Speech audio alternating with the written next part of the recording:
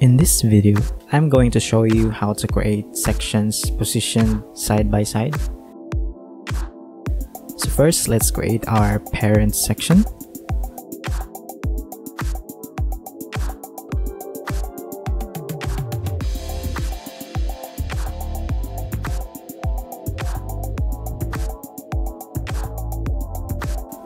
I'm going to make 2 copies of this. I'm just going to grab some dummy lorem ipsum text to add as a content on our sections. So go to lipsum.com. This is where I get my dummy text. Copy and paste it in on our section.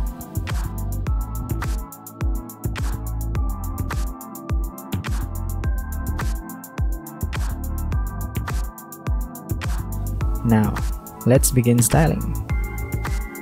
Let's create an open and close style tags.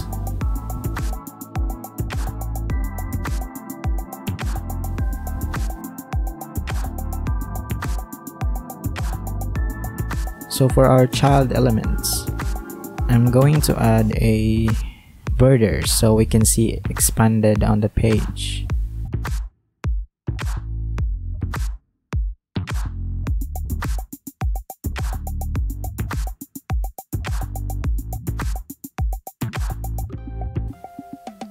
Now it has borders.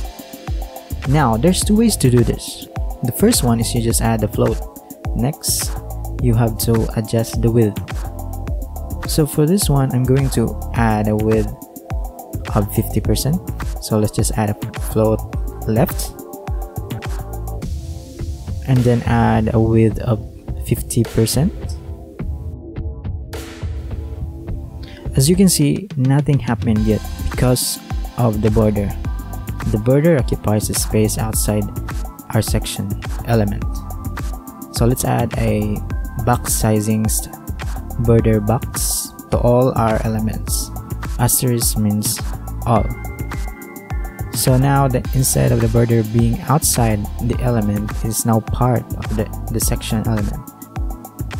Next, let's create the second technique. So I'm just going to add class of parents to the parent section.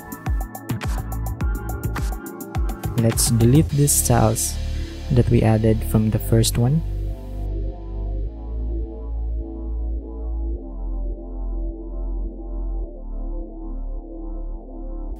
So on the parent class, let's add a style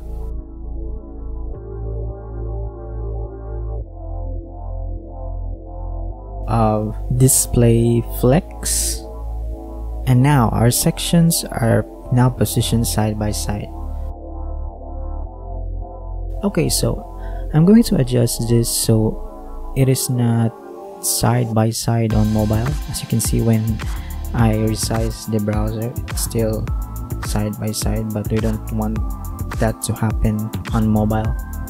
So let's add a media query. So we set a minimum width of the target media 768 pixels.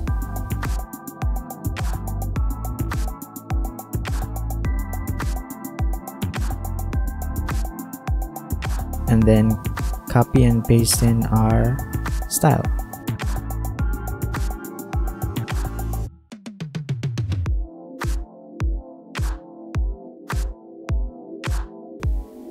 Now it is adjusted for mobile. Thank you guys for watching. Hit like if you liked this video and consider subscribing. See you in the next video.